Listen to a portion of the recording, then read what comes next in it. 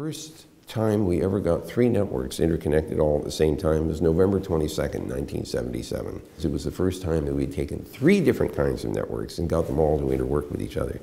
It's one thing to take two nets and get them to communicate. You can do something funny in the middle to get it to work. But when you have three of them, you can't do that anymore. The standards actually have to work. So that was a big milestone for the internet. We take for granted that, that the internet talks to itself.